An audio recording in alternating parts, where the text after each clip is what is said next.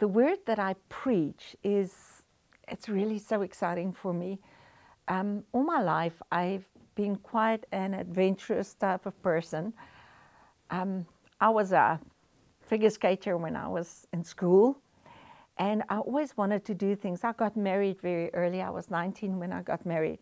But at the age of 35, I realized I haven't done the things that I want to do. And I tell you, from then, I started deep sea diving, jumping out of airplanes. There's little things that I haven't done. At 50, I climbed Kilimanjaro.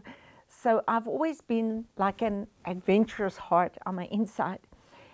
But I never understood that the most exciting, adventurous thing in the world is to discover the Word of God, the Bible, the way it is hooked together, the way it is lined up, the way it works together. It's just so exciting for me. It's like I might not be running around and jumping off airplanes and stuff, but I'm having the time of my life. And the guys watching, I know that you guys are sharing this feeling. Now, when Jesus rose from the dead, that is just like something that could not have happened. And then he started appearing. For 40 days, he walked with the disciples. Come on, preaching the kingdom of God. Now, when he came, he started preaching the kingdom of God. John the Baptist preached the kingdom of God, but the kingdom suffered violence, and the violent took it by force. And we know that's the pharisaical system that invaded the law of God and the commands and the patterns that God gave. And they usurped it, and then they want to kill the Son. So when Jesus says he came to his own and his own received him not, they didn't receive him, they killed him. Now, after he was dead, never has anybody been resurrected from the dead. There has been people raised from the dead, like Lazarus, but he died again. But Jesus was raised never to die again. Romans 6. Now this is awesome, because if we are baptized in him, we are raised with him never to die again. So this is very important that we understand these things. Baptism means you are immersed in him. But we also read in 1 Corinthians 10 that the people in the Old Testament, Israel, God's people, they were baptized into Moses. So they were immersed into Moses. So what Moses had to give was very important, and we have to take a look at it. But here, Jesus is now with his disciples, and he's about to ascend for the last time. This is amazing. He says, he that ascended is the same that descended. And he descended into the lower parts, and then he ascended up, and he ascended to be in the heavens, and he's going to descend in the final day again. And what he's going to do, he's going to bring the cloud of witness with him. So we need to understand the ascending and the descending, and this is the wheels that Ezekiel saw. The beginning is the end. It's always circular. And he says these wheels went up and down, and this is all Ezekiel, but that's for next week. So now Jesus is ascending, and he says something to his disciples. They still did not get the kingdom. They're like, when are you going to restore the kingdom of Israel?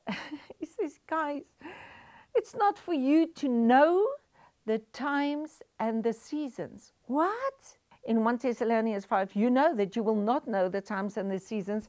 But then he says, the day of the Lord will be like a thief in the night, talking about times and seasons. So we need to understand all these things, and they weave together. You cannot read anything in the Bible separate.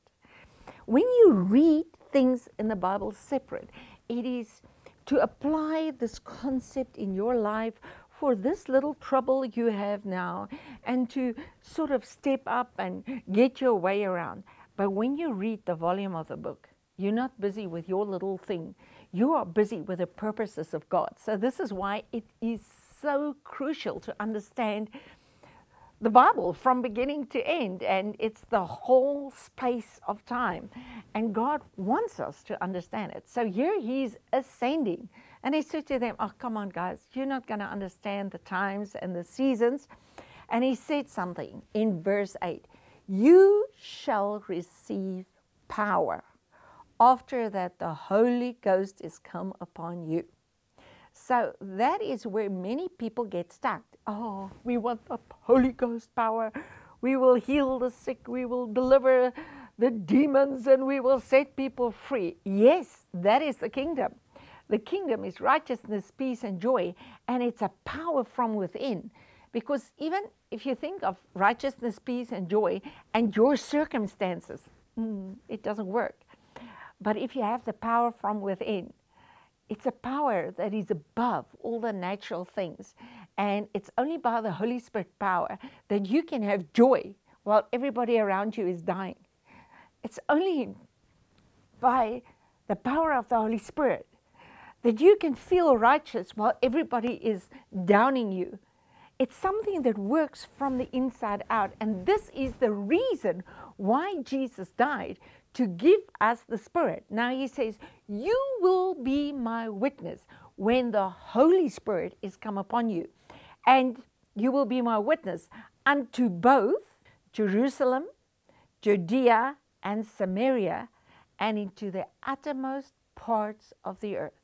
Wow. So it starts right in Jerusalem, heading out to Samaria, their local enemies, and then to Judea, the whole of the land, and to all the parts of the world. You will be my witnesses. And he says this to the 12 disciples. And we need to understand what this witness really is about. Now, it's not just, oh, guys, we know Jesus, we know Jesus. No, there's a specific thing that you need to witness about. Now, he says in Romans, he says, you must be ready to give account of the testimony that you are carrying. What? In Revelation 19:10, he says, the testimony of Jesus is the spirit of prophecy. So there's something working now inside of us after we receive the Spirit that is bigger than our natural situations or anything that we can go through. So what did they need to be a witness about? Now, the first 40 years after the cross was crucial because this was the time of forming of the church. It's the embryo state of the church. And all the principles laid down there is very important to understand where we are going. So if you get stuck in Revelation, you're not going nowhere. And you know, there are many precious people that do not understand Revelation, and they will never move into the purposes of God. Although they've got God, they're born again, but they never sort of possess the kingdom. But there is a generation that will possess the kingdom. So now it started off by Jesus telling the 12, you will be my witnesses. Now, before he said that, and before this happened, the night he was betrayed, he broke the bread. Everything came together there. Because for 1,500 years, they carried a symbol with them, the Passover festival, that they got the night they left Egypt. And he said, if you partake of this, death will pass over. And he says, you must keep this. And it was a festival that they kept annually. And then he came, he said, I longed to eat this bread with you. Why? He was the very fulfillment of that whole ceremony that they carried.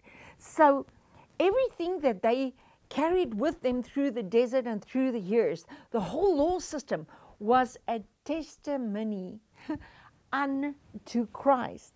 This is really important to know, because on the mountain, God gave Moses the commands of life.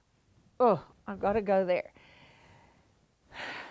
I have now just turned my whole sermon upside down, but I'm going to go there. He gave them the commands of life. He said, do not do this, do not do that, do not do this, do not do that. This is what you must do. And come on, it's all, it never says if you don't do it, you're going to be killed. But they rejected that system even before they got it. So when Moses came to give them the law, they already broke all 10 commandments. So Moses was the only person that broke all 10 commandments, one shot. And then a system of the law was given them. But the law harnessed death. Listen, this is all to do with life and death. The Bible is a book about life and death. Now they were given a system to harness death, but it didn't bring life. Because all have sinned and lost the glory. Moses is the first one to say, show me your glory. Now the glory of God is above the heavens. This is why we need to understand realms. And Moses dared to say, show me your glory, while he was face to face with God. And God said, you cannot see my face. While he was face to face with God. Now, this is very interesting because Moses couldn't see the face of God, yet he saw the face of God. In other words, he couldn't see the forward side while he saw the face of God. So the forward side is one thing, and the face of God is another thing, but it's both face. It's like our translations doesn't have the words to really take us to that. But if you have the Spirit and the interpretation in the Spirit, in the Word, you will understand these things. So Moses couldn't see Jesus Christ. He only saw the pattern.